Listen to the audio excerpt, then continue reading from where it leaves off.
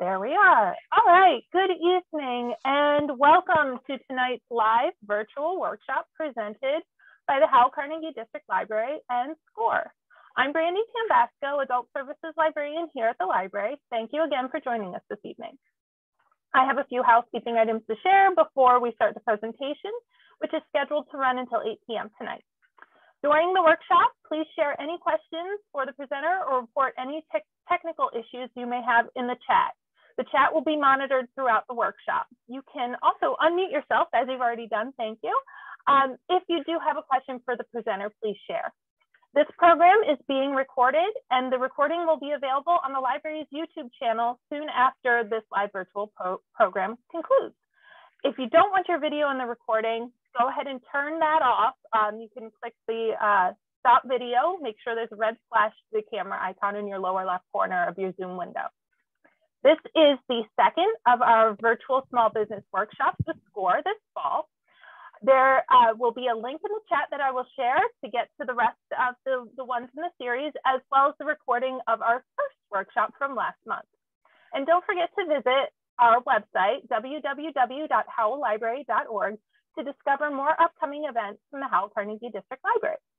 And now, without further ado, I'll turn it over to our presenter tonight, Craig Leslie of SCORE. Okay. All right, thank you. Good evening, Susan. Thank you for joining us today. And we're going to get my video here. There we go. And from the beginning. So this is one of the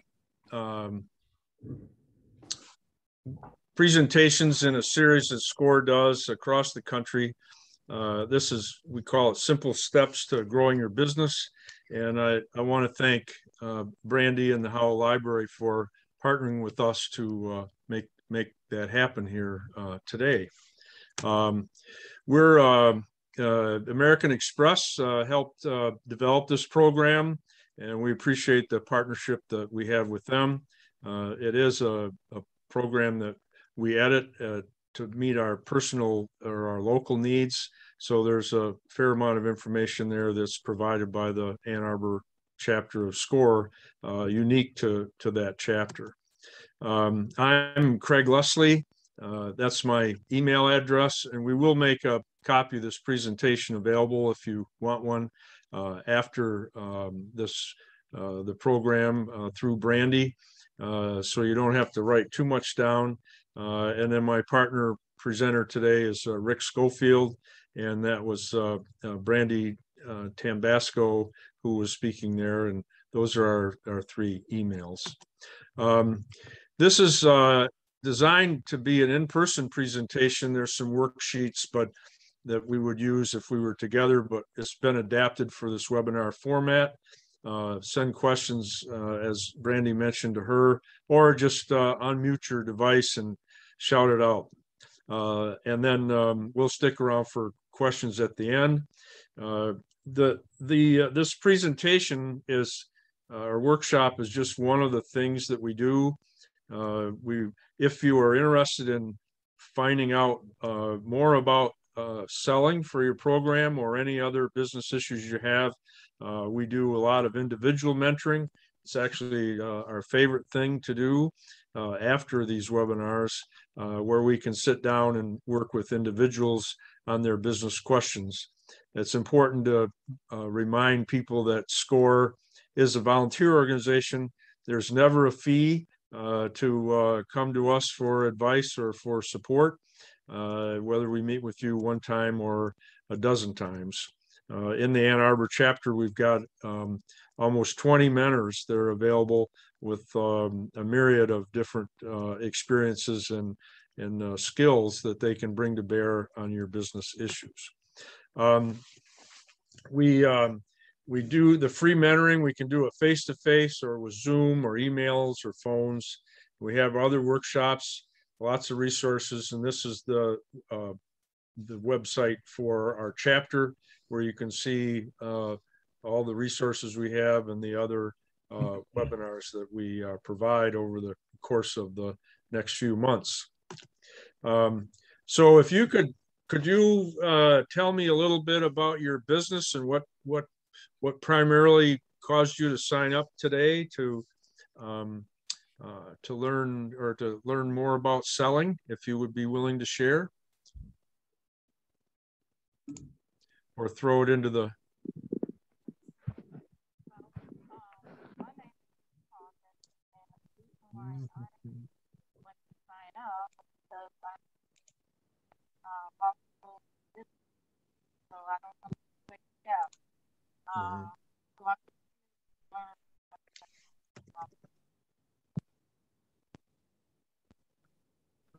Hang on, I've got something going on here. There. So can you hear me a little bit better, Susan? Yes, I can. Okay. One business is I'm thinking about going back into the cleaning business, janitorial maid service. And the other one is selling,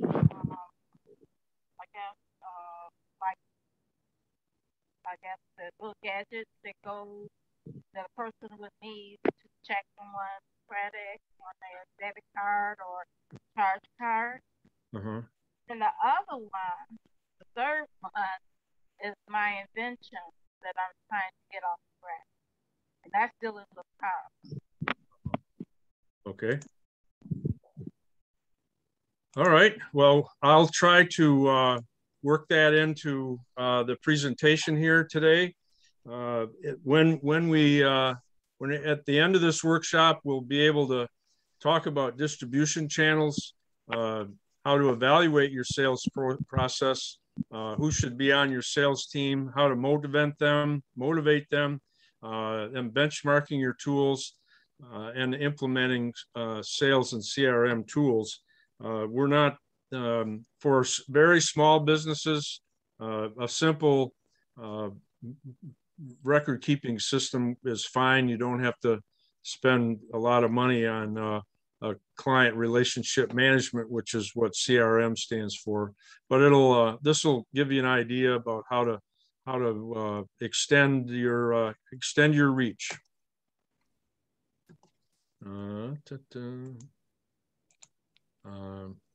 All right, so first we'll talk about expanding your distribution channels. What is a distribution channel? It's how you get your product or service to the end user. It helps you build the brand. It can decrease the risk of selling because you have somebody that's a professional that does it for a living, that can help you reach more customers. Potentially, if you're paying that distribution channel properly, it can increase your profits because it increases your volume. It does require careful research at the front end, because not all people or organizations that say they will help you sell actually do help you sell. They may have other products or services that they push instead of yours, and just signing up somebody to help you get the word out doesn't necessarily mean that they will do that. So it really requires constant attention ongoing to make sure that people that are saying that they're helping you promote your product really are. Some examples of distribution channels: have your own sales team. A lot of people are relying now on online sales. That's good for some organizations, but it's not good for others. Catalog sales are still popular. My mailbox was full of catalogs getting ready for the holiday season. And then some people are into the retail business, and having an office or a place where people could come and visit you and see your products and services is the way to go. Every business has its own best way to do things, and it's important that you pick the one for you. The program that we did last month was how to market your business, and we talked a lot more about websites and chat rooms and using Facebook for for marketing, as well as traditional advertising methods. And if we won't talk about those today because we don't have that much time, but go back and have Brandy help you find that presentation if marketing your business is something that you want to learn more about. Indirectly, you may have a wholesaler, a distributor, or a dealer network to help push your product or service. You may partner with a retailer.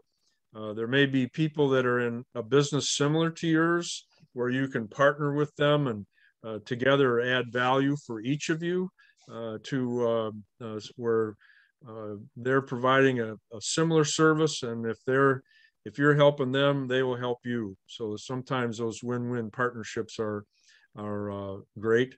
A value-added reseller, basically, they're going to take your product and move it on. If you're into the service business, that's not necessarily what you're looking for. Consultants can be helpful. We would encourage you to try SCORE as your consultant because the price is right, which is zero. And then some folks have a manufacturer's rep where they're independent. They're not your sales representative. They're not your employee, but they take your product and or service and others and package them and go out and use the relationships they have to promote your product, promote your service to the industries where they have those relationships.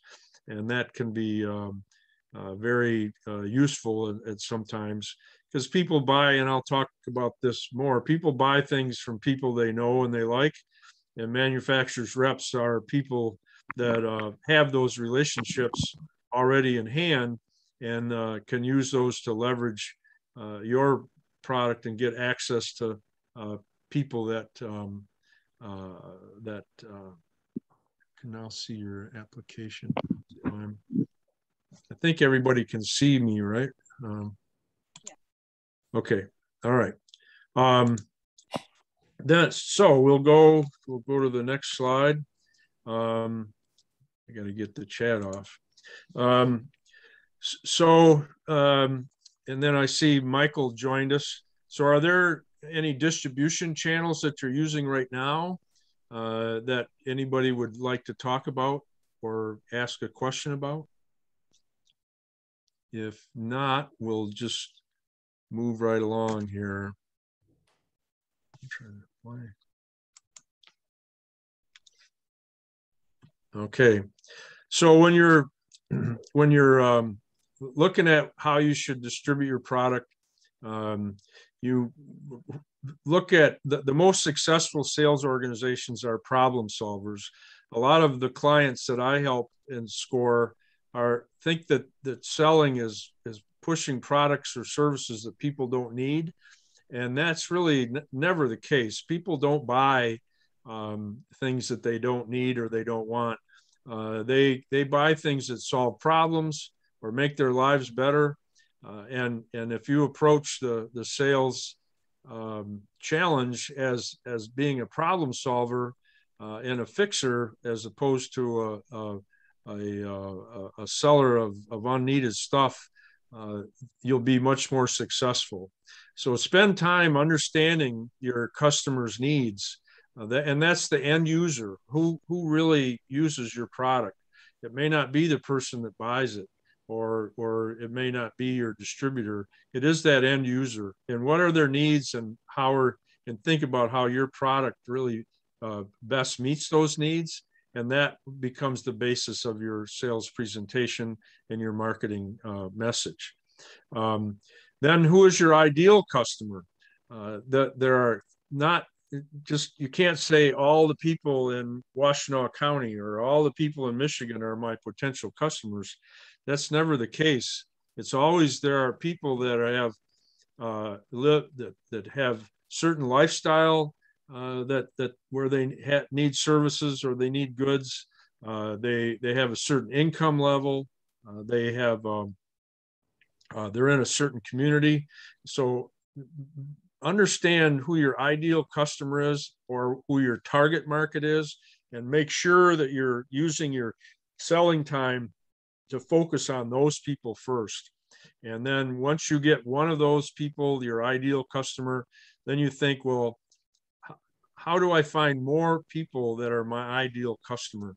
And then that way you're spending your sales time working with prospects and not suspects. And I would just add one thing to that, if I could, Craig. When you've defined your ideal customer, if you want to find ways to contact them, or where they exist, or what the demographic is in the area, the libraries offer great sources for databases, reference databases that will help you say, my ideal customer is this age, this income, whatever it is that you decide is your ideal customer. Go to the libraries and ask them for help in actually getting some lists that might help you then just go forward and contact those folks. Just wanted to add that, Craig. Okay, thank you. Yeah, Brandy is really good at that, and is there to help in that regard. So the next is customers kind of influence how you distribute it. How do customers want to buy? Do they want to deal with a salesperson one-on-one? Would they really prefer to okay, we had another person join. Good. Would they really prefer? No? I'm muted. Are you okay now? I'm okay now? Okay. Yeah. All right. If they are buying online, do you have your own store, or are you want to make your product available with the broader online retailer? So think about whether you want to provide your goods or your product into an eBay or Amazon or somebody where you're not selling it direct to the client or the end user, that somebody middle person is helping you with that. I had one SCORE client who started a product that was used in weddings. It was a box that you put money and checks into, and she started selling so many of them. They had to move their cars out of their garage and start. The whole family started making these boxes in their garage, and then they eventually had to go get an outside warehouse type building to do all the construction. But they ended up trying to find somebody who would build the boxes for them, because it not only dominated their house, but it dominated their lives. And that wasn't really what they got in the business for. So on the one hand, it was a nice problem for them to have. On the other hand, they needed to find partners and affiliates that could do critical parts of that business for them as they grew. So it'd be a nice problem to have for each of you, but be prepared for that going forward. You don't have to do it all yourself. There are people who are experts in that regard. Why am I? All right. So when you think about how you're going to sell, there are distribution channels. You have to think about who are your competitors, where you want to sell it. Then think about your business. This is almost a business plan type thing, which stands for strengths, weaknesses, opportunities, and threats. You will have competition. You will be stronger than them in some areas, weaker than them in others. And we could spend a whole hour on SWOT analysis, but we won't here tonight. Barriers to entry. How hard is it to get into your ideal customer? What are your costs? Obviously, your competitors are going to affect what your price can be, but if you've got to make sure that you've got some profit left over after you calculate your costs and take it to market at a competitive price. What your sales and marketing expenses are going to be, And then channel conflicts. What that means is that you're selling your product in 2 or 3 different ways. Let's say you're selling direct and you also have a distributor. Well, that distributor is not going to be happy probably with you selling direct, and you have to be prepared for answering those questions. So either you have to, maybe you'll have to commit to working a deal with that distributor so that they don't feel your direct sales as a threat to them. Or you say, well, I'll sell direct in Michigan and you sell direct in other states. But be prepared for that. And it's definitely something that can be managed, but is something that comes up constantly as we go. Assess options and prioritize: ease of entry, geographic proximity, your financial goals and risks, estimated sales volume. How much are you gonna sell, and is that going to create the financial income that you're looking for? I helped a client who was in a service business here recently figure out what her financial situation was. She had clients telling her that she wasn't charging enough for her service. And when we got done, she realized that for every hour she worked, she was losing $5. So she went back and said, well, I guess I do have to change my rates. But she had not considered a lot of the costs associated with the business, insurance, her travel time, and several other elements. So once we figured out what the total cost of the product that she was, or the service she was delivering, then she realized that in fact she was losing money as opposed to making money, and with all the effort she was putting in. It's very important. And then management experience and staffing capabilities are all important things. Just how good are you at your business? How much time do you have? And if you have staff, are you really utilizing them in an effective way? Because that all affects your price, and it affects your costs, which means that your bottom line will be affected by any and all of these elements. I won't spend too much time on channel partners, except to say that you need to provide expert support. You can't just sign somebody up to market your goods or service and expect them to be good at it, or expect them to understand your business as well as you would hope that they do.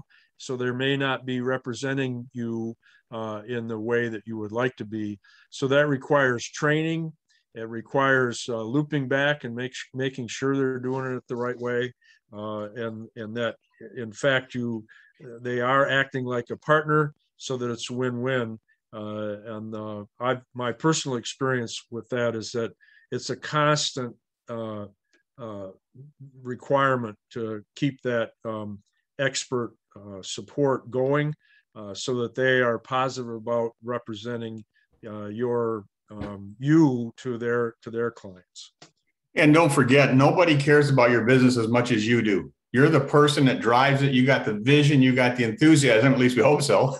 And so nobody is going to have that. And the training that Craig is mentioning, the support for those other people is really crucial to try to get them that same kind of passion as much as possible ignited in them. So don't forget to do that or ignore that, because you won't have successful help if you do. Exactly. Yep. Good. Thank you. So evaluating your sales process, there's 5 steps to the sale. First, you have to get a lead. You've got to get people to know about your business, and you've got to identify people that may want to listen to your pitch. You've got to prospect that. Now that's a fact finding. It's much easier today to find out about potential clients than it was when Rick and I started in the business, because of all the information available on the internet. You can really get an idea whether somebody's a prospect or a suspect by doing the research. Also, the library can provide a lot of information. Reaching out to customers and client, making that contact, whether you do it yourself or your distributor does it. Very important to be prepared, have your homework done, make sure you've looked at their website, you've looked the people up on LinkedIn, and that you're making the highest best use of your time and your prospects' time in that sales encounter. Then negotiating, make sure you know what you're willing to do and what a good deal for you is before you start negotiating levels of service or price or quantity or volume. And then don't be afraid to ask for the order. The closing the deal is very important. It's not just the sales process. It's getting to the deal. It's getting to the close. And if you've done your homework, if you've got a good lead, you've done the research on whether the person is a prospect, you've had positive interaction with them, you've negotiated in a win-win way, then asking for the business comes naturally and shouldn't be that hard. Keeping in mind that you're there to solve a problem, not sell something that they don't need. A promise of customer service and not only good follow through during the sales process so that it goes well, but also a promise to provide good service throughout the after the sale is very important. You've got to be prepared to do that and send the message that that's what they get when they work with you. So lead generation can come from a lot of ways: advertising, your website. Search engine optimization is a whole new world. SEO, it's called. SCORE Ann Arbor has a special webinar like this just on that topic, and we won't spend much time on it, except if you need to understand search engine optimization even before you pick the name of your company, if you're going to promote it online or hope that your website will help you grow your business. Emails, a lot of times people will respond more to an email than they will a phone call. Social media, very important these days. It's not just to keep track of your children and grandchildren's activities, but there are groups of people that you may want to be part of. I'm active on LinkedIn, for example, which is a professional, hopefully professional version of or a Facebook-like activity, but just for business people. I find that to be more and more useful as time goes along. Sometimes the best way to market or get a lead is from an existing happy customer. So don't be afraid to ask a customer who you have already if they have friends, relatives, colleagues, people in the same business who would benefit from the service that you're providing them. Networking and trade shows are important. That's a whole seminar in itself, and how to prepare to go to a trade show. It takes a lot of work ahead of time so that you know what your networking goals and objectives are before you go to that trade show, so you can achieve them and make the highest best use of that time. Direct mail is very popular, still I think useful in a lot of ways, and just public relations is getting out there and getting yourself known and being comfortable in your business community. It just pays to show up, and that it doesn't matter what the setting is, but showing up and having business cards in your pocket and constantly expanding your contacts is an important, whether it's trade shows, social media, whatever. You get out there and represent your business in the most positive way and frequent way possible. Prospecting, a phone call or cold calls is absolutely a last resort in modern times. It used to be how things were done, but nowadays there's no reason to make a cold call.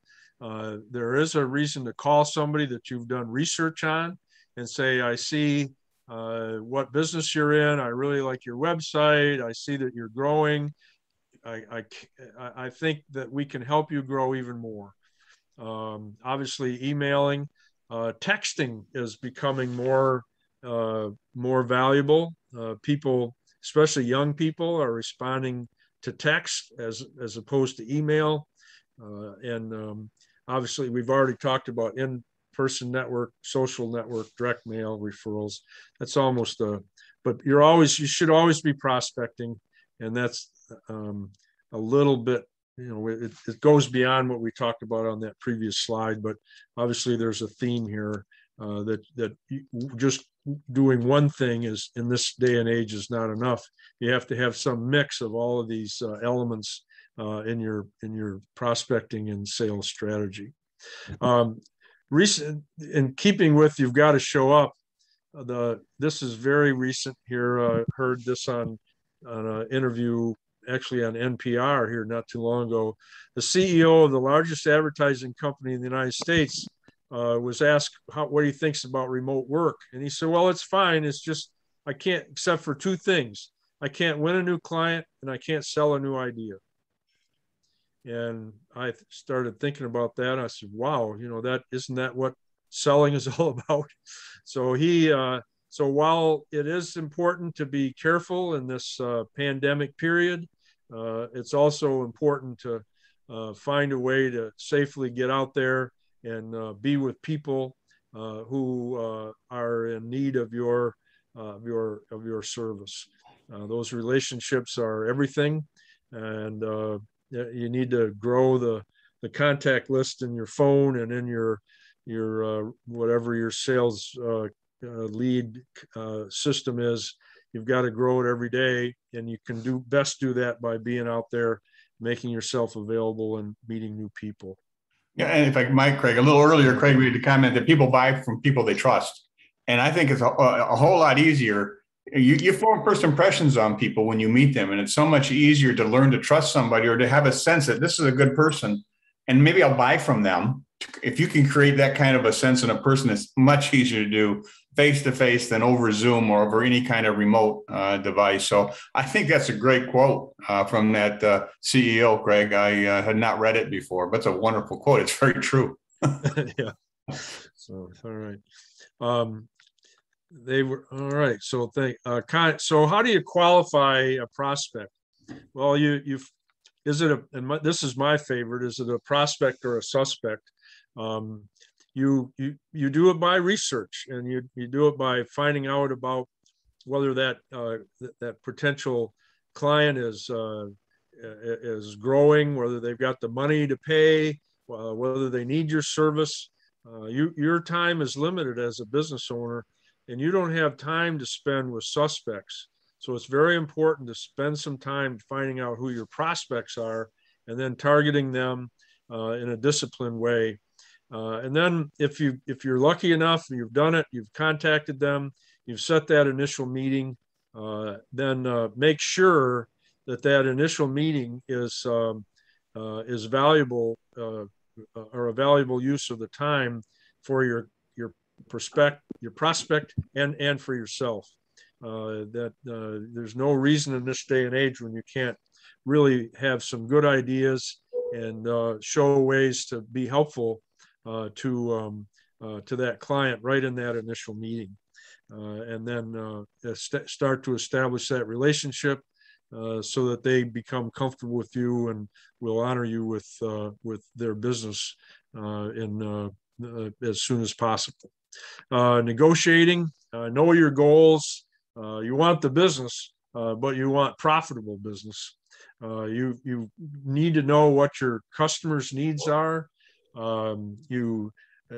Because they may put a much higher value on the service or good that you're providing than you think. And so the more you understand their need and what they're like, what if you were selling semiconductors to the auto industry right now? They have a real need for semiconductors. They're having to wait over 30 weeks for them. And if you had some good semiconductors that worked in cars right now, I'll bet you you'd have a little upward flexibility in the price. Be prepared for them to say that your price is too high or they're not ready to buy right now, and what your response is that. Be prepared to get up and walk away. It's really hard when you really need business, but you can get in a lot of trouble with too much bad business, and it's almost worse or is worse than not enough good business. Selling is a win-win situation. Win-lose situations don't last, and you can't build good relationships unless you have created a win-win situation and get your client to agree that it is win-win. If you're in the housekeeping business and the people whose homes you're helping clean or that you're cleaning, they need to be proud of that and happy that you're there helping them, and whatever other service you're providing, it's got to be win-win. The tactics for closing, don't be afraid to say, look, we can really help you. And I think that if you choose us to serve that need or to fill that hole in your product line, you get them to agree to that. They understand that that the quality is there. Reinforce the value of the good or service you're providing. Be empathetic, know what their needs are, but also know when to stop. Another way to say that is know when to shut up. A lot of people make the sale and then keep on talking and talk themselves right out of the sale. So when you put that, I really want your business, can we agree to that today? Then stop, be quiet, because who knows, they may have been wanting to say, yes, I want to do business, but have not been able to get a word in edgewise. So be prepared for price discussions. A lot of times people will say that they're a decision maker and they're not. In the business world today, a lot of decisions, unfortunately, are made by committee. So you've got to understand the dynamics of that whole committee and whether or not the decision maker is actually on the committee or whether they're just researchers that will be making a recommendation to the final decision maker. If you've done your work, your homework, and they really are a prospect, then you shouldn't have the problem that they don't need your service or product because they shouldn't have taken the meeting in the first place, and you shouldn't have gone after them. Some of it is fear of making a decision, fear of making the wrong decision. Rick, I bet you've run into that a lot of times where clients have a culture of they say good job, so they kind of reward good decisions, and instead of treating bad decisions as a lesson learned, they tend to punish them. Rick, have you run into that in your business? Well, most of the time, my business, I'm selling to the automakers and their suppliers. So most of the time, the not the decision maker is one that we have to pay the most attention to. Can this person really decide? Because a lot of larger companies, they pass the buck in many cases, and also are afraid to make a decision that's the wrong one. So certainly, I've run into all those kinds of things, Craig. Still do. Yep. So they're classic, and this list won't change, and you need to be prepared for that at all times. All right. Are there any? We've got some participants here. Has anybody had a challenge and a close that in the past that they'd be willing to share that we could talk about for a minute or two?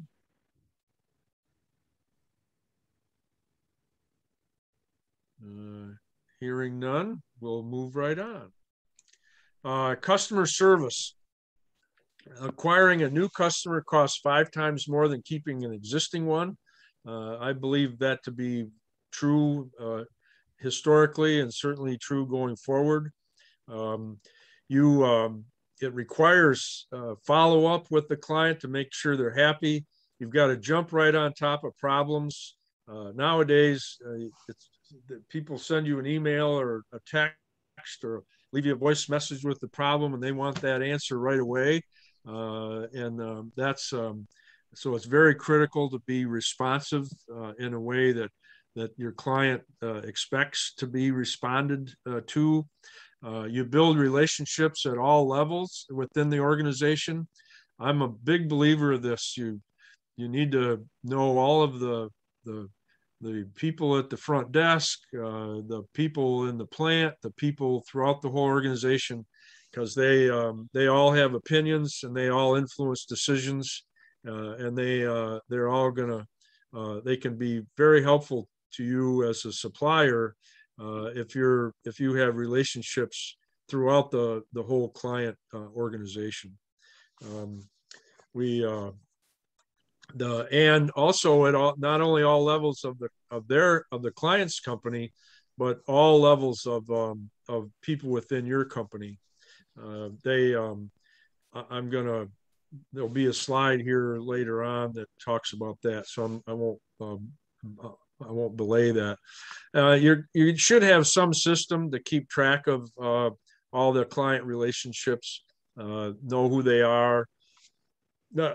Some of these are more sophisticated than what a lot of startup businesses need, but definitely you've got to have a list, you've got to have a system to follow up, and you've got to know the names of the people. You should know their birth dates, you should know their spouses' names, their kids' names, their dogs' names, and just essentially be empathetic and be part of their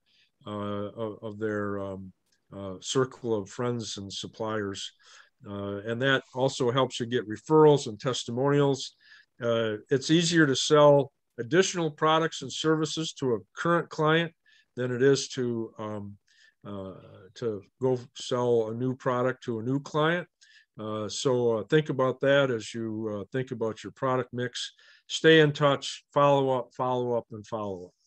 And that one I would speak to from personal experience. So I'm an electronics business in England, and one of the things that we've done in the past is tried to sell to a variety of segments, air, defense, rail, but our main business has been specialty automotive, and that's where we have now decided to focus. Instead of having salespeople in all these other areas, we're focusing on the current customers we have, because if you build those relationships, that's where our growth is going to come from. We don't need as many salespeople. We need to take care of those customers, but it actually, our whole sales strategy is now based on growing current customers instead of trying to find new customers. And I think that that's working very well for us.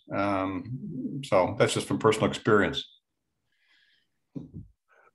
Well, I had one, I'll throw out a personal experience. I had a large client, and I was the youngest person representing my company in that particular market. So a lot of times I had to wait to get in to see the decision maker. And so I would hang around and talk to all the people in all the cubicles out in the bullpen, if you will. And then one day, one of the guys in the bullpen got promoted, and he was in the corner office. And he called me up and said, "Could you come to see me tomorrow?" And I said, "Sure." And I came in and said, congratulated him on his promotion. And he said, "Craig, you were the only person that ever came in here and talked to all of us worker bees. We all really like you, and we're going to try to figure out a way to get you more business." Yeah, right. So, and it took them about a year, but they did. And that worked out really well. But it was because I looked at every human being there as a customer and important and interesting. And they recognized that and appreciated it and eventually rewarded it. So, and I didn't do that in just one place. I tried to do it everywhere I went, and it seemed to make a difference. Your sales team, a lot of time, the smaller the business, the more likely it is to be you, the owner. One of the biggest things that I find as a SCORE mentor is that the owner of a company spends too much time doing the stuff they like, which is making the goods or providing the service, and not enough time doing outreach to grow the business. That they shy away from, and they don't realize it until you ask them to sit down and look at their last week or 2 weeks or month in terms of what hours they devoted to what elements of the business. So if you are the person that runs the business, you're also the chief salesperson. You've got to make sure that you're devoting time to sales and outreach so that your business has a chance to grow. Existing staff, I believe that all employees should support sales or are part of the sales team. When you tell that to people that work on an assembly line or work processing papers in an insurance office or whatever, it makes them nervous because they say, "Well, I'm not a salesperson. That's why I'm doing this other stuff." When in fact, they are a salesperson just because they're making a good product or they're doing things efficiently with quality outcomes, so that you have their efforts to brag about when you're talking to those customers. And I've found that a company where they all know that I can't afford to pay you if you aren't helping me sell is a much more successful company than somebody who thinks selling and client relationships is somebody else's responsibility. Your website is very important. People check that first to see if they want to do business with you. So spend the time and the money on that to make it sure that it's current and up to date. Maybe you have a dedicated sales staff. Once you start growing, make sure that that's an option. You may have outside consultants or representatives, but it's how best to relate to your target customers. There are some businesses where the decision makers are mostly women, for example. Then you should probably consider having women on your sales staff so that they can be empathetic and they can relate. So it's a good idea to make sure that your sales team, whether it's your employees or yourself, match up in a good, positive, win-win way with your target customers. So it's important, and it's easy to, if people like and trust people who are that they can relate to. All right. So setting sales goals. How big do you want to be? How big can you really be? Set some goals for each step of the sales process. That is, it can be as simple as I'm going to do what I have to do to have 4 appointments every week, or I'm going to make sure my salespeople have 8 appointments each every week. And to do that, and I want them to be with target customers, not just any old customers. And then I'm going to measure those outcomes. Did I take time as a business owner to make those contacts to grow the business? And if not, why not? And how did that go? Were they the good customers? Were they prospects or suspects? And then apply best practices and techniques to the sales process. If you do have a couple salespeople or you have distributors and one of them is more successful than the other, we'll try to understand why that is, and get other people to emulate those practices on a constantly evolving way. Don't do the same thing constantly. Somebody said that's the definition of insanity, doing the same thing over and over and expecting a different result. So be flexible, adjust. The market is always changing. Your customers are always changing. Their needs are changing. So make sure you're adjusting your approach and your offering to stay in sync with what the market needs are. Right now, with COVID, if you were in the office or home cleaning business, you would definitely want to make sure that your customers understood that you were sanitizing things in a way that would help mitigate the risk of COVID, for example. We have one client that is now using, they're in the commercial office cleaning business, and they're they actually are getting new clients by offering the office sanitizing service. And after that, they come in and will say, hey, as long as we're here sanitizing, why don't we clean everything and do a complete job? So they've used COVID as a way to win more business as opposed to an excuse for losing business or staying the same size. I just go ahead. Back to you talking about setting sales goals. I happened to be in a bank talking to a customer service person. Why doesn't matter, but I was talking to her and having a conversation.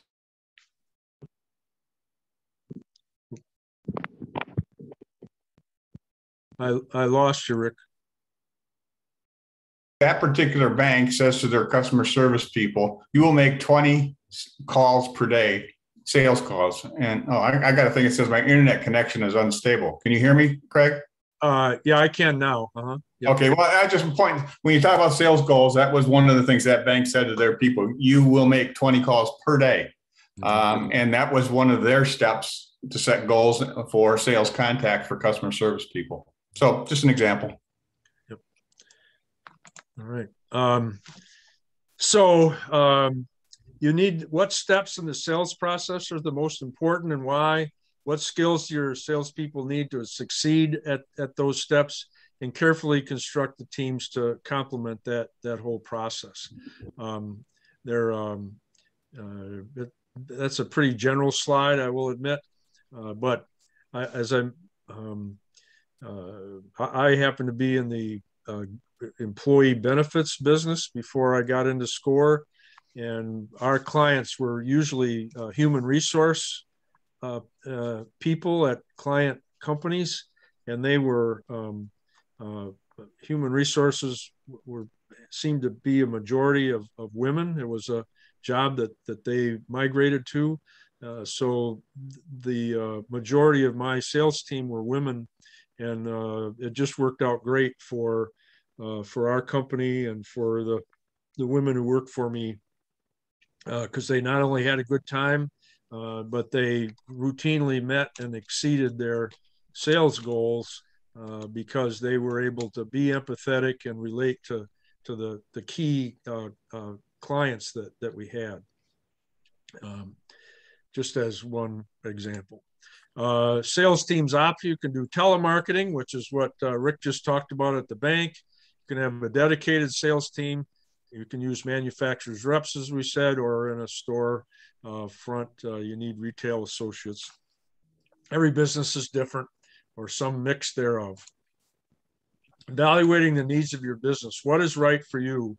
Now that we know kind of how we're going to sell, what that sales team consists of, how will this help achieve my goals? How will it reach my target customers? How will I find qualified candidates in my area? And how does this fit in my budget?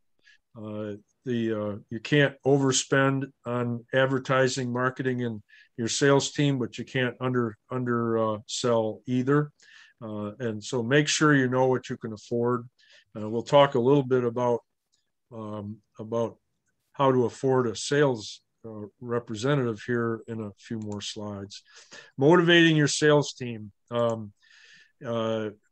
Sales people are motivated by goals, and they're motivated by money. And so you need to set reasonable goals that can achieve. You've got to talk about the performance measures.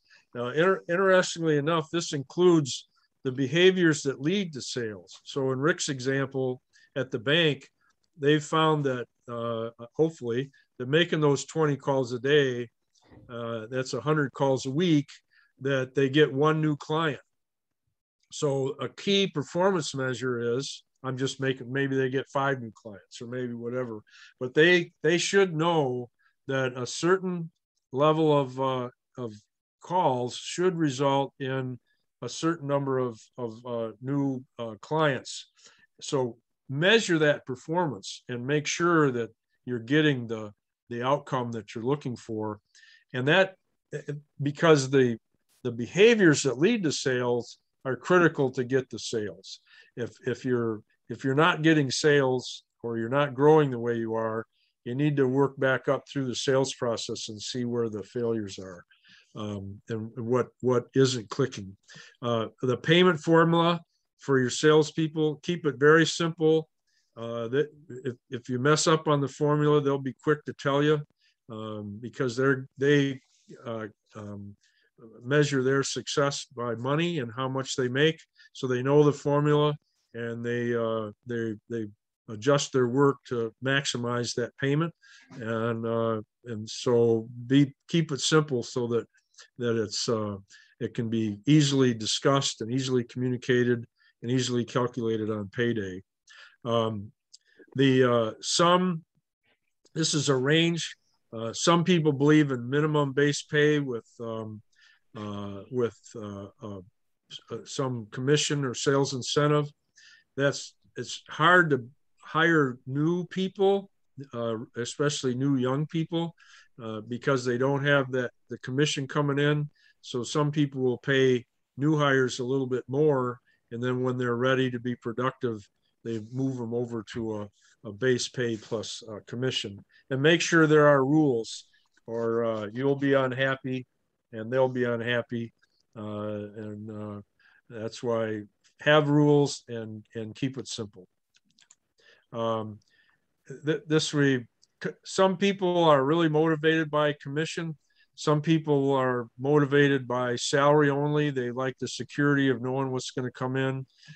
Every organization needs to find the balance between those things, and that gets the right kind of people with the right kind of incentive to make your business successful. Typically, if I had a salesperson that was happy with their just a salary, that probably would not be a salesperson that would generate the kind of new business that I would hope for. I like people that have some of their income at risk. It gets them up earlier. They stay out in the field a little bit later, because they want that extra income that's associated with their extra successful efforts. So I'm a fan for employees, a mix of a base salary and commission. For your outside people, your distributors and whatever, obviously a commission paid only if they sell it. A manufacturer's rep or a distributor is some kind of a commission arrangement, but they're not your employee in that case. So if they're your employee, think about some mix, and that will attract the right kind of people for your sales team. So commission can range from enough to make it worth their while to something really significant if they hit a home run. It kind of depends on on what you feel is necessary to provide the motivation. Some factors to consider: the sales cycle. Some sales are immediate. People walk in the door, they buy, and they're gone. But others might take a year or 2 or 3 years to the bigger sales. So you can't pay a person commission and have them have no money for 3 years. Then all of a sudden they get the biggest check of their life, because they won't be able to survive through that long sales cycle. Job duties. There are salespeople that are better at service than they are sales, and there are salespeople that that don't bother to service. Make sure you know what the personality of your sales team is, and have a balance between the people who are responsible for sales and the people who are responsible for making your current customers happy and willing to continue to buy and to buy more from you. The tenured people are experienced and more valuable. Experienced people that you might hire from outside that have those relationships, have that experience, and can be productive right away, as opposed to a new person that you have to train, is worth money. And then also look around the industry. What does the sales force of your competitors consist of? How do they do it? And factor that in to and consciously decide whether you want to mirror that or there's some good reason for you to be different. And then go about building your sales team based on that analysis. Bonuses, those are up to the you may want to have a sales contest or some additional incentive beyond their regular pay scale. Some people are motivated by that. Typically, they're paid at year end. Keep it simple, keep it motivated. And I like if you have an organization that where everybody is a salesperson, as I described, then make sure it's not just the salespeople that are getting rewarded for a job well done at the end of the year. The people that are keeping your shop clean and the people that are interfacing with walk-ins and are talking to your customers every day on the phone, they're part of your sales team, and I believe in recognizing them in some reasonable way. And it doesn't have to be very much, but that recognition is really important for your broader organization. Excuse me, I gotta.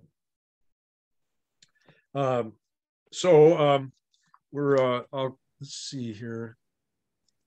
We'll keep. All right. So sales incentives, some of them are non-monetary. You can have contests or some special competition. Again, set clear goals, and they're best for short-term results, and make it meaningful. It can't be $10, but it doesn't have to be life-changing either. And it also has to fit into your overall budget for running your business as a whole. Developing talent, make sure you don't just hire them and put them out there. They need to be trained. They need to stay fresh. They need to be competitive. So it's best to factor in a little bit of money and time for people to stay fresh in their profession of sales, and then in fact I believe it is. So there's always new ideas, new things coming up, how to network better, webinars like this, in-house training so that they're properly representing your product, and then keep an eye on the competition so that you make sure that you're modeling or mirroring those best practices in the industry, whatever those are currently, not what they were in the past. Benchmarking sales, you've got to know your history. You've got to know what you're sold. You've got to know what your competition is. You should know roughly what your market share is. If you know that there's, from the library research that Brandy helps you with, that the market for your goods or services is $1 million and your sales are 100,000. Well, you've got a 10% market share. And is that good, bad? Are you happy with that? As your industry growing, if your market was $1 million last year, is it going to be $2 million this year? And are you geared up to win in that in that condition or in that growing industry? So you've got to have. You don't know if you've been successful until you've described success, and put a goal out there, and then compare and then benchmark yourself against the competition, because you may have had a great year, you doubled your business, and then you find out your competition quadrupled it, and you realize that you were a little too happy with your current performance or stuck too much in your own ways. You can gather, it's amazing how much information can be gathered just by talking to customers, going to the library and asking for some help in that area. Assess the data as only you as a business owner can, because you know your business and you know your market, and then set a goal. I believe in setting reasonable goals so that you are more apt to be able to celebrate reaching those goals rather than the whole team feeling bad that a stretch goal was not met at the end of the year. So be reasonable, gather data, assess it, and then put a goal out there on the blackboard or in the sales plan for you and your team, and go for it. I'll talk about just a little bit about technology or customer relationship management. There's just huge tools out there available. 80% of the people that pay the money for Salesforce.com only use about 1/10 of 1% of what it's capable of doing, which means they wasted a lot of money. So be reasonable about your CRM approach, but make sure you realize that it is important to have data and to keep track of who your customers are, what the seasonality in your business is, and that you and your people are managing time and can adjust to changes in the industry. They should be simple and scalable relative to your business. So just to give you, Salesforce.com is the most popular one right now. It is so robust that Procter & Gamble and Avon use it as their base business tool for everything they do, from inventory control to knowing how much toothpaste is sitting on shelves at Walmart right now and how fast it's selling, to paying their people, to keeping track of their trucks. And do you really need that in your business? And I would suggest that you probably don't, but have a system and stick with it. Here are some helpful resources. And again, we'll provide a copy of this afterwards through Brandy if you want. Here's Salesforce.com, but again, it would be great if you could afford them. And so there are other options out there, and would help you build the information you need to run your business. Sales organizations that your people could or could belong to, there's plenty of them out there. They're all pretty good. But if don't just send your salespeople off to any old seminar. Make sure that you and your people have a training plan. There's sales compensation software.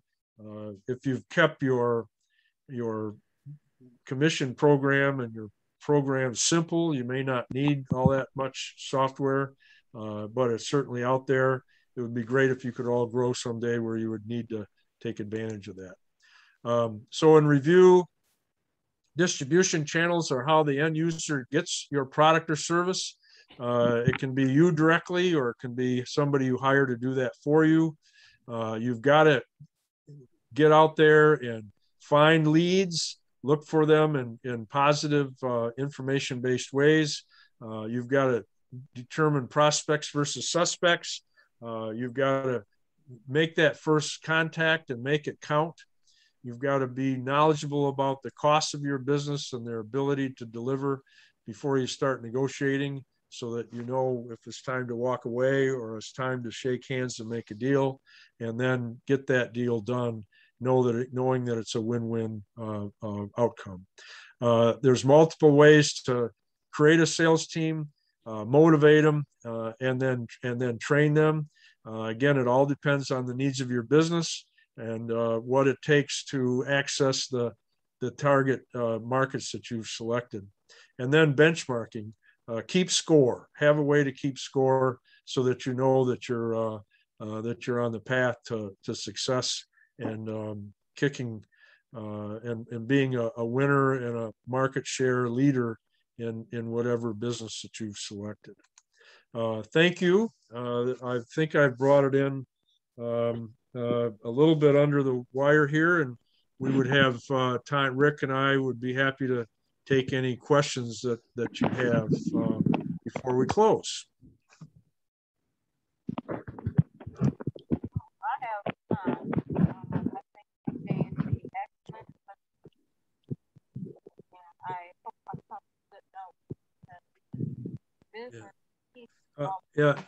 Susan, we're having a little trouble hearing you. If you could get a little closer to your speaker.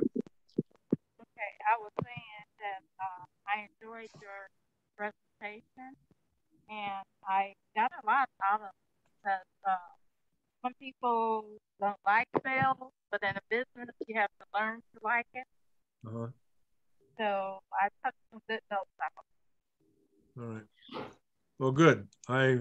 If you think of it as problem solving and helping people, it's a lot easier.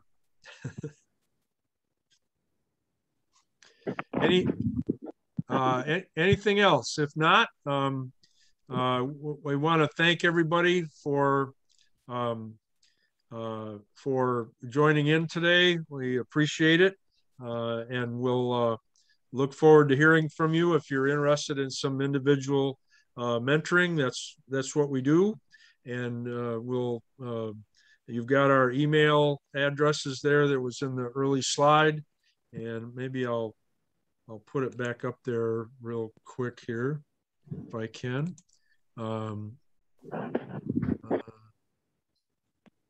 Here, right there.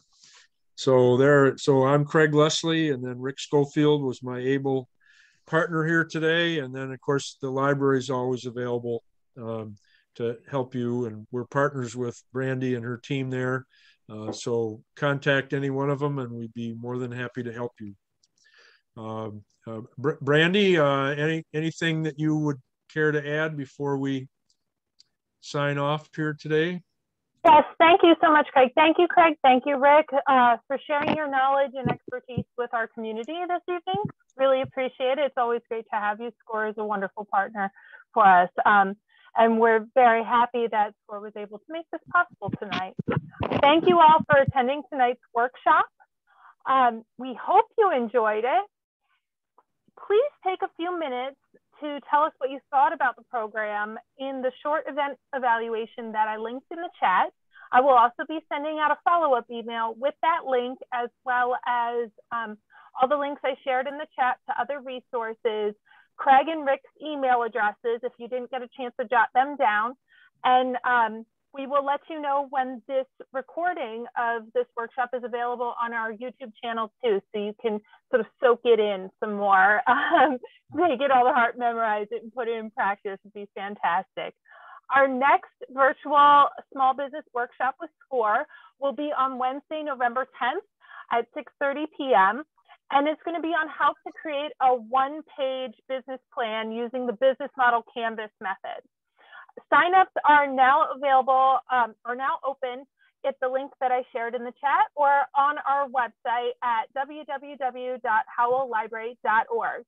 Discover more of our upcoming events on our website. And thank you once again for joining us tonight. Craig, Rick, thank you. Thank you, Susan. Have a good one. Okay. Thank you. Yeah, bye, everybody. Thanks, Rick. Yep. Thank you, Craig.